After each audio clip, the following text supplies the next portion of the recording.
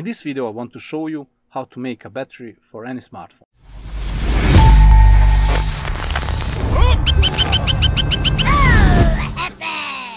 But first, the disclaimer. What I am about to show you, I do not recommend you to replicate. This is out of the question. Nobody in their right mind should do such a thing. And it's very dangerous. Why am I doing this? I'm doing this to recover data from one device. Second, subscribe to this channel and like this video. So let's get started. You will notice that this smartphone does not have a battery. This is because the original battery is inflated and can no longer fit in the smartphone. Theoretically, it could, but that will not end well. In this video I want to show you how to solve this issue. We must first find a battery that is the approximate size of the original battery. It is important that it is not larger than the original one. First I check the battery of Samsung Galaxy S4 Mini. It could be used, but I look for a better one because I have a larger selection of batteries available.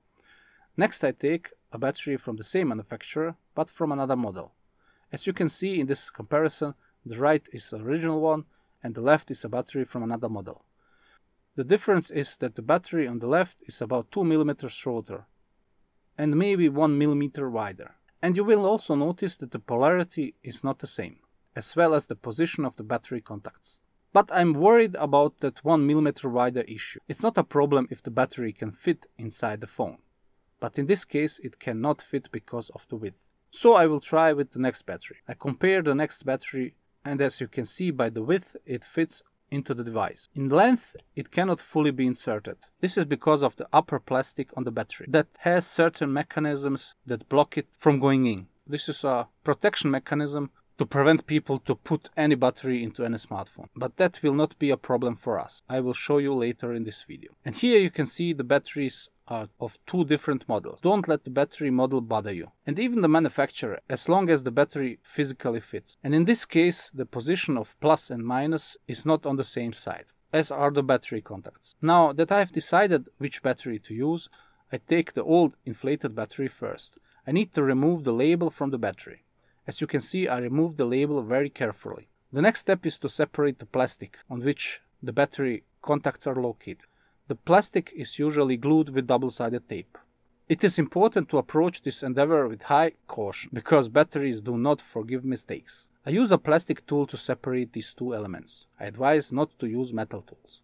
I carefully and gradually separate the plastic with the battery contacts. You will notice that the glue is not the only thing holding the plastic to the battery. Under the plastic there are also two conductors. These are actually the positive and negative terminals that come out from the battery cell and are soldered to the electronics located in the plastic part of the battery. I carefully separate the plastic from the cell and trying not to break the positive and negative terminals. Also be careful not to cause a short circuit. Now I take the sticker to remind myself which contact is positive and which negative. Yet we will not trust our own eyes and we will check this with a multimeter.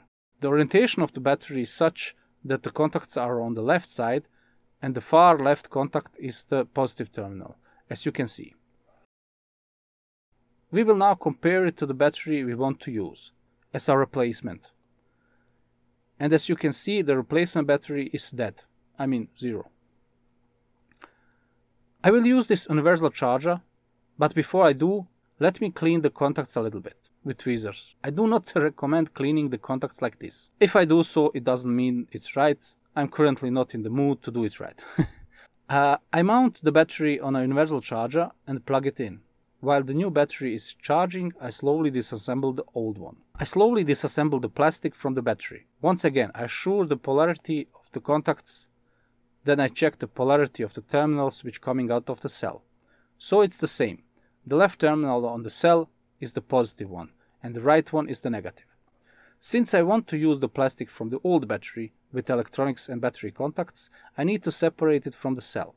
I will do it the simplest way positive, as I will cut the terminals exiting the cell. The lower I cut, the better, because that will make the contact stay longer on the plastic side of things. I will cut using choppers. The cut must be made quickly, because there is a high probability that there will be short circuits between the positive and negative terminals. It must be clear to you that the complete lining of the cell is most probably positive or negative terminal. You will also notice that the negative terminal which exits the cell is shorter than the positive terminal. I will now use a measuring instrument to confirm my thesis.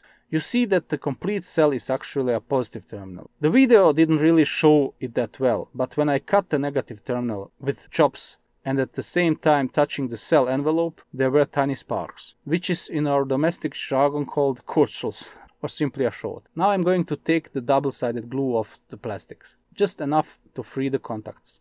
Let's check if our new battery charged a little bit. Here we see when we position the battery that the contacts are on the right. The left battery contact is a positive. It could be said to be quite the opposite from the original battery, but that will not be a problem for us. Let's peel the new battery now. I check the polarity again, and on the new battery I remove the plastic from the cell. Here even more carefully because this battery is working. In this case we don't need the plastic because we will use the one from the original battery, but I don't want to damage the cell, and I also need to leave as much insulation as possible on the battery cell. And in this case I want the terminals on the cell to be as long as possible, while on the old battery I wanted to keep the terminals as long as possible on the plastic. But in this case it didn't work out with the negative terminal, but it doesn't matter. I checked the polarity for the 1000th time. Now I'm trying to imagine what that might look like. Since I might need a conductor for one of the terminals, I cut off the excess pieces from the old battery just in case.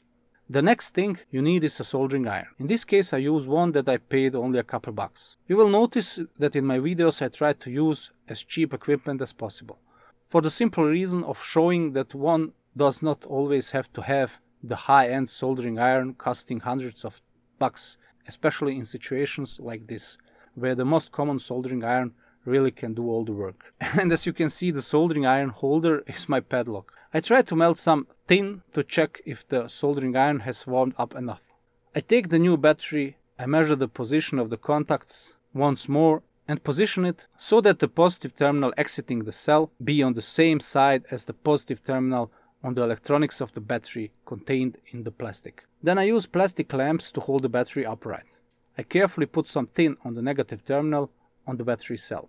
It is necessary in this case to pay attention for the tin to be soldered exclusively to the negative terminal without it reaching for the cell envelope, which, as we have established, is also the positive terminal. I hope there is no need to explain why. I also apply tin to the negative terminal located on the battery electronics. I rotate the electronics and also apply tin to the positive terminal of the electronics. With tweezers I adjust the position of the positive terminal on the battery cell. Then I apply tin to the positive terminal of the cell as well. And of course I add more tin to the negative terminal just in case. I put the electronics in position so that the negative terminal on the electronics and the negative terminal of the cell align so they touch exactly where the tin is. Then I use the soldering iron to heat the tin to the melting point. I decided to solder the negative terminal first, since they are shorter, because it is easier for me to solder longer positive terminals later. I also solder the positive terminal as well. Of course I don't waste time and immediately insert the battery into the cell phone to see if it fits. Of course the battery is a little longer by 1/4 millimeter, just as the thickness of the plastic on the bottom side of the battery. I just peel it off and still decide to measure the battery voltage first to determine the functionality of the battery. Unfortunately, I did not record the measurement result, but since the battery is not charged enough, first we will let it charge a little bit more with the universal charger. While charging, I check the voltage with a measuring instrument. The moment of truth has come. I insert the battery into my smartphone and it fits like molded. I connect the charger, but obviously the battery voltage is not high enough to get the smartphone up and running from a standstill. I put it back on the universal charger. The charge indicator shows that it is charging. After a certain time I check the voltage again with the instrument. All that while the battery was charging. I do this by measuring the cell wall, which is how we establish the positive terminal of the battery, and between the cell and the plastic I measure the negative terminal. And we see it slowly approaching 3.4 volts. Now I have decided to measure the voltage directly on the battery contacts. I will do this by placing 2 tweezers on the probes of the instrument to serve as an extension to reach the battery contacts. And we see that we have crossed the 3.4 volts. I think that should be enough.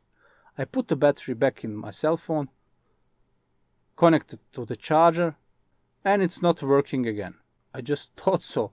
and it starts to charge. It showed 0% and stopped. It's important to point out that the battery I've used is quite a bit old and not used for a long time. Probably the smartphone is not able to overcome it with its keen charge. I decided again to connect it to a universal charger and charge it a little bit more. After about 10 minutes, I tried it again and excellent. It shows 2%. I turn on the device, I let it go to standby, I take out the battery, put it back in and let it charge. Then I use the phone with an active SIM card, maybe a day and a half. And it still says there are 10 more hours of battery left. I'm not sure how accurate this prediction is, but anyways. Here below you can see that the smartphone was in relatively active use. I do a graceful shutdown, I take out the battery to put back the original sticker, but first I use fireproof tape to fix the plastic to the cell to hold it tight. I put back the original label to the original position and additionally tape it fireproof tape. And turn on the device. I have to tell you, it's been more than 6 months since I made this battery. The same still works, although I do not recommend making such alterations for the purpose of everyday use, except for data recovery or some urgent necessities. That was it. If you like this video, like it. If not, then don't. If you have questions, ask in the comments. Subscribe to the channel if you haven't already. Click that bell to be notified when there is a new video on the channel. Epic is also present on other social networks. Links in the description of this video. Thanks for watching. Have a nice one until the next video.